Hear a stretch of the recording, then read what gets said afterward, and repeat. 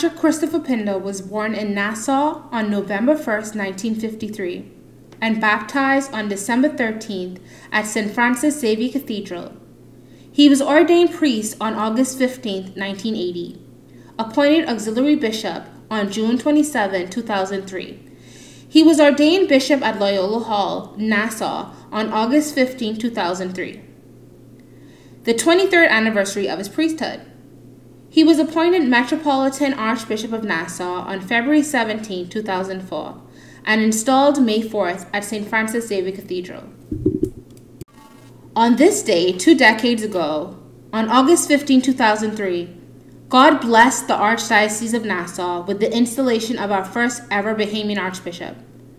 His Holiness Pope John Paul II named a native son, Patrick Christopher Pinder, to lead, teach, and serve the faithful of our local Roman Catholic community. 20 years later, our shepherd shares his reflections.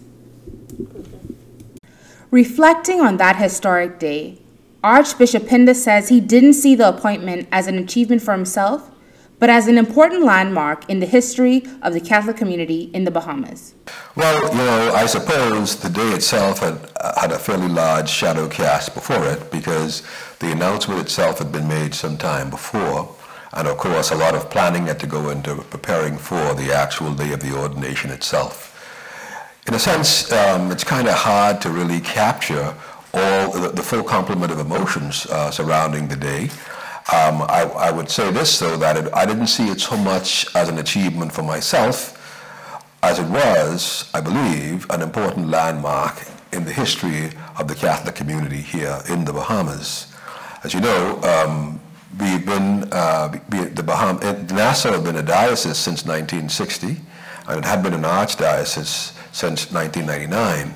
But all that time, we've always had, as it were, missionary bishops, bishops from abroad who came to give leadership, and for which we are very, very grateful.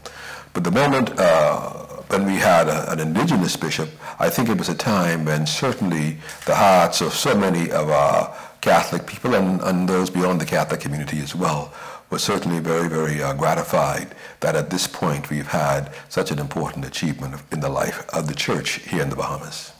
Archbishop grew up in the era when our diocese was dependent on foreign religious orders. Asked if as a young Patrick he ever imagined that one day he would be ordained the first Bahamian Archbishop. Here's his response. Quite frankly, the answer to that question is no. By no means do I consider myself to have had any kind of, shall we say, entitlement to be bishop. By no means. In fact, I recall my immediate predecessor, Archbishop Burke, had asked us all to pray that we have a bishop appointed to succeed him. And I remember praying ardently for that, never at all thinking that actually I'd end up being the one to in fact, succeed him. But no, I think that I never ever gave any thought to being the bishop. I always wanted to be a good priest. And I trust that I brought that intention and that will, that desire, by God's grace, to the office of bishop as well. The title bishop, first of all, a bishop is a successor to the apostles in our tradition. A bishop is a successor to the apostles, and so what the title really refers to is first and foremost our link to the most solid and fundamental tradition of the Christian faith. Secondly, I think it's important to bear in mind that the bishop really is, as it were, the primary teacher of the faith. He's also the one who has to give the primary example of living the faith. And so in a sense, the bishop really is the first of the servants of the faith in the community. And I think it's important to bear that in mind. One comes to the office of bishop not to be served, but to serve, and to do so in a manner that's exemplary, that actually reflects the life of Christ, the Good Shepherd, by his manner of both courage and compassion. Really, in a very, very real sense, the bishop has to be an image, an icon of Christ. August 15, 2003 also marks another significant milestone for the Archbishop. He celebrates 43 years as a priest. First of all, you have to bear in mind that in order to understand it properly, a vocation to the priesthood is a grace, it's a gift. it's a call to which you must respond, and even the response itself has to be done in grace. So basically, what inspired me, I think that there are many streams of inspiration that led to my potentially wanting to be a priest, wanting to consider responding to the call to the priesthood. And perhaps the first one would have begun in our home, in our family, with my maternal grandmother, who was the first Catholic in my family. She encountered the Catholic faith as a young teenager in Mangrove Andros. She became a Catholic as a young teenager, and she remained faithful to the faith all her life. I think her example had a profound impact on me. Also along the way now, bear in mind that there are others too. I think particularly of the sisters who were the ones who taught us in school. At the time, there were Sisters of Charity out of New York. They made a wonderful impression on us, and also the various priests throughout the ages as well. I think all those streams of influences came to bear, and I suppose one cannot overlook the example of good lay people as well, who were exemplary members of our community, who by their example, and sometimes a quiet, unspoken example, encouraged me to be a priest and to respond to the vocation of the priesthood. During the past 20 years, one of Archbishop's focus was to refurbish existing worship spaces and, where necessary, build new structures to ensure that the parish and school infrastructures were appropriate to the needs of the community.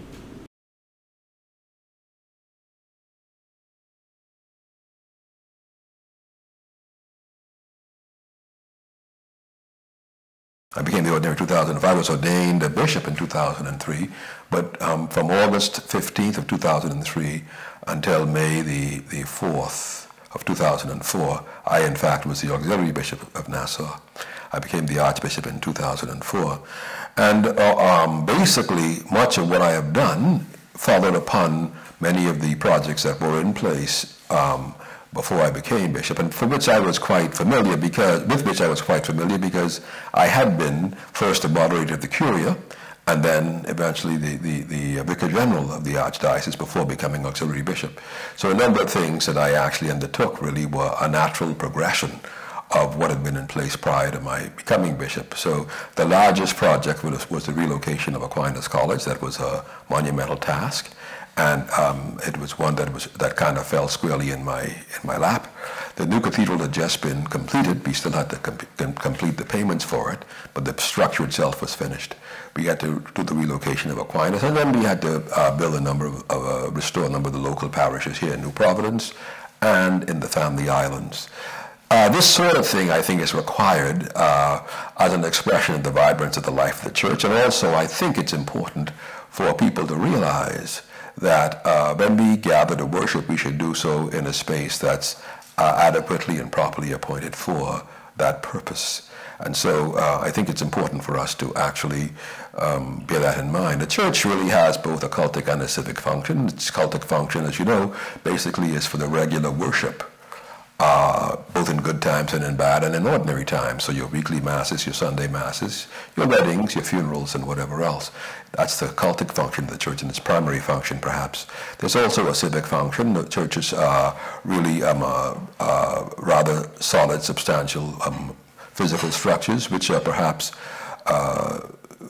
most useful in times of disaster or tragedy. We saw that, for example, in a place like Abaco during Hurricane Dorian, where our church up there in Marsh Harbor became a shelter, impromptu shelter for people for weeks before they were actually properly provided for in shelters here in New Providence. I don't think pride really comes to play. I think that a sense of satisfaction, as far as I'm concerned, is with regards to all the projects I did. All the projects I actually led the completion of, because I didn't do any one thing by myself. I think many of those things, all of them were team projects, and those who worked on the teams along with me were certainly due praise and recognition as well. But I would say that I feel satisfied with regards to all the projects we undertook. Well, they're related. I think the most fundamental problem we have really is connected to family life. and the quality of family life, and that impacts everything. It impacts the way our kids are socialized, and also the way in which people feel a sense of normalcy in carrying on their everyday lives. If a sense of family isn't strong and solid and well settled, it's going to impact everything else. It'll have ripple effects across the entire community. That impacts also vocations. Good vocations come from good family life. If you don't have really a real solid fabric of good family life, it will definitely impact vocations. The two go together, there's no question about it. Our community of faith has to be engaged in the life of the community as a whole. And in so many areas, we have to not only act, but also act with a certain sense of leadership. You mentioned a couple of things there. One in particular is the whole question of so-called marital rape. It's very, very unfortunate that we as a community can't come to some clear understanding of what we're dealing with here. And essentially what we're dealing with here is a horrible aspect of domestic abuse. Why we cannot understand that and act accordingly, providing the necessary laws to protect spouses in those instances, I can't understand that. But that's the reality we face. With regards to things like safe environments, we live in an age now where it is important for us to actually be clear about the fact that we need to establish safe environments for the protection of both minors and for the protection of vulnerable adults. This is one of the things we've learned from the history of the horrific history of the so-called sexual abuse crisis that has faced the church globally. It's important for us to bear in mind that we have to respond by creating safe environments, as I said, for minors and for vulnerable adults. And what's a vulnerable adult? A vulnerable adult is anybody involved in a relationship of unequal power. And I think it's important for us to keep in mind that we have to develop a culture of safety in those instances, whether it be in our parishes or in our schools, for example. There's a broader problem of migration here that's actually global. It affects virtually every nation in the world. There are millions and millions of people on the move. They're leaving their homes of the country of origin and trying to find a country where they can somehow or other find a better life for themselves. This is happening all across the world. We see it all the time. It's happening particularly in our region, and our country has been affected by it. We need to develop some solid policy and program that actually addresses it. And we need to do that. We've needed to do that for a very, very long time, so that all the kinds of illegal sorts of things that could be happening are not allowed to happen.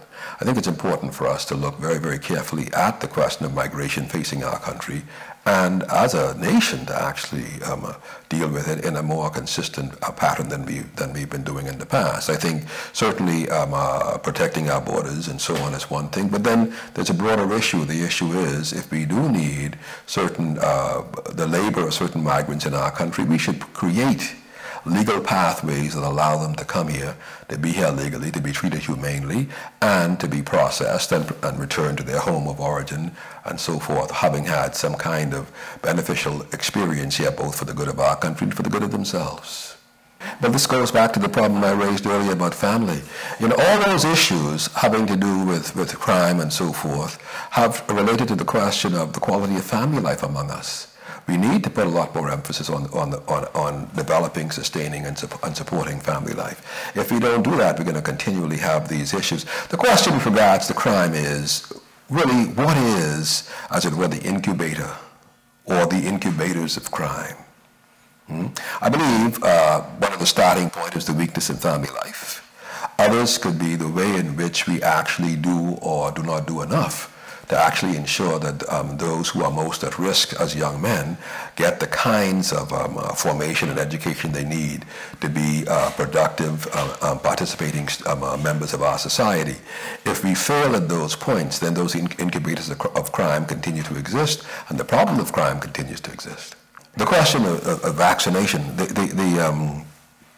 of course, we were faced with a global pandemic, something we had not seen on our planet for about a century. And we had to really address that properly. And the question is, well, how do we do that? We were assured by the proper authorities and the proper scientific authorities that they had available a vaccine. And of course, there are many people who were concerned about getting the vaccine. I myself happened not to be among them. I thought it was the right thing to do was to be vaccinated and to encourage other people to do so. I did go and get vaccinated. I had no issue with it whatsoever. And I'm very, very pleased to say that I was able to really be spared any of the aspects of either the reaction to the vaccine or to actually be infected by the virus itself. So I'm happy that I did do it, and I would encourage anybody else to do the same thing, to be vaccinated. One of the things we've been speaking about in the church recently is a synodal church. That is the whole idea of us marching together in faith, and I think, or walking together in faith, accompanying one another in faith. And I think that that's an aspect of understanding the full nature of the church. You all have a role to play in the church. Roles in the church are not just simply tied to those who happen to be formally ordained. You all have a role to play, and I think that as we move forward in terms of trying to, as it were, fill the gaps created by not having sufficient vocations, I think the laity, those people of goodwill and good faith, can do a whole lot in terms of actually coming forward and assisting in the actual task of evangelization, which is the mission of the church. When asked, as our first Bahamian Catholic bishop, what is most gratifying, challenging, and joyful to him, he shared these words. You know, as a bishop, I think one of the things that's most gratifying is that you're actually able to very often do things that can make a difference in the lives of people. For example, most recently we saw in our response to Hurricane Dorian being able to rebuild schools, assist people in rebuilding homes, providing the basic necessities during the immediate aftermath, whether it's blankets, towels, water or foodstuffs and so forth. Being able to actually coordinate and provide for people at those very, very basic levels. I think that's one of the most gratifying things about being a bishop. Obviously, the role of bishop is much, much more than that. And I think one has to keep that in mind. One has to also exercise leadership in terms of teaching the faith, also in terms of leading people in prayer, all those aspects of it. But I think, I suppose, at a kind of initial level, being able to actually do practical things and make people's lives better is one of the most gratifying things about being a bishop. But I mean, there's always challenges. You know, you always wish that the message you have to preach would reach more appreciative and welcome ears and hearts and so forth. But that'll always be the case from now until eternity.